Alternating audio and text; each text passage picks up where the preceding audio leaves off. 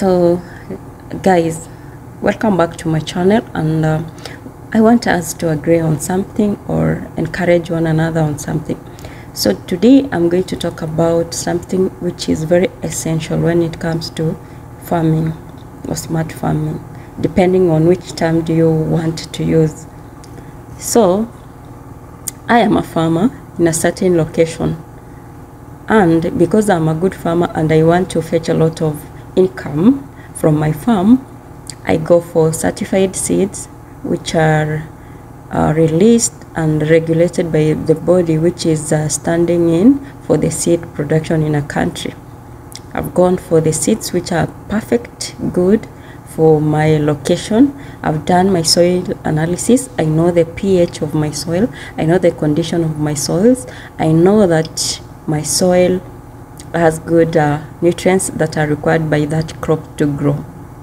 I've done all the necessary requirements, steps for me to fetch optimum. So I've planted my seeds or planting material, and I've also followed a GAP procedure, good agricultural practices that are being advised by those agricultural extension officers and also agronomists, depending on which body which usually advocate for these GAP practices. I've done all the necessary, but I still experience disease and pest on my farm. Then I have neighbors who are doing the same kind of farming, same kind of crops, and then they don't go for certified or clean seeds or clean planting material. They also don't know the condition of their soils. They don't know even the pH of their soils, the nutrients of their soils. And they are doing the same kind of farming like me. So this is what happened. If your neighbors who are doing the same crops as yours, doing the same farming as yours, don't go for clean seeds or clean planting materials, they might cross over to your place, because we understand for the process of crops or anything to be produced to the final product, there is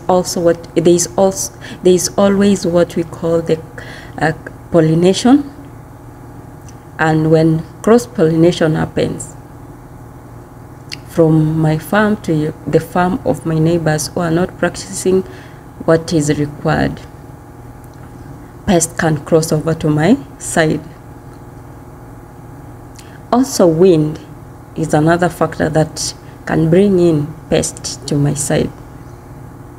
So this is always why we are encouraging people from certain community, certain area of locality to practice clean seed and quality or clean material, which are being certified by the regulatory body and which are being encouraged to be planted, so that we avoid this disease spread from one farm to another.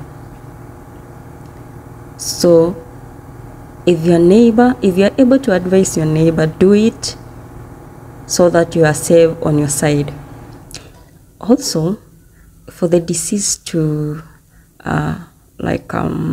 be spread, because I'm the only one who is doing clean seed, certified seed, which are being required by the regulatory body, I'm in danger, because their seeds will be moving from one farmer to another, and then it may reach on my farm, and we all experience disease on our farms, and my crops suffer and production go low. My yields start becoming pathetic, and I'm unable to get profit, or even to be able to get the money that I use in farming. They might be practicing the good agricultural practices, everything that is being encouraged, but seeds always become a disaster if you use unclean seed. Uncertified seeds which have gone through the regulatory body. They have been checked in terms of disease and pests. We won't be able to get rid of pests and diseases, so we still experience loss in terms of yields, in terms of everything. So as farmers, we need to encourage one another to go for certified seeds, clean materials before they do their farming, so that also as their neighbors, we are able to be safe. Because if your neighbor is not safe, neither are you is safe, because there's always a way that those diseases and pests will reach to your farm. So let's always encourage one another to use good seeds, clean materials. Also go for soil testing so that we can understand the situation of our soil in terms of the diseases. Are there diseases present in your soil, so that you can start treating it or treating them, so that you can start maintaining and managing them, so that you get rid of those diseases. And then again, soil testing will help you to understand the pH of your soil and also the nutrients which are there, the nutrients which are lacking, so that you can supplement. So always encourage one another to use certified seed, clean seeds, or clean materials, planting materials, so that all of us, we are safe and we are able to produce optimum, get our expenses back, and also get our profit, and stand as a community with improved livelihoods because of what we get from our farm. So if you didn't know, at least you know, and it is good to practice the knowledge or the skills. Bye-bye.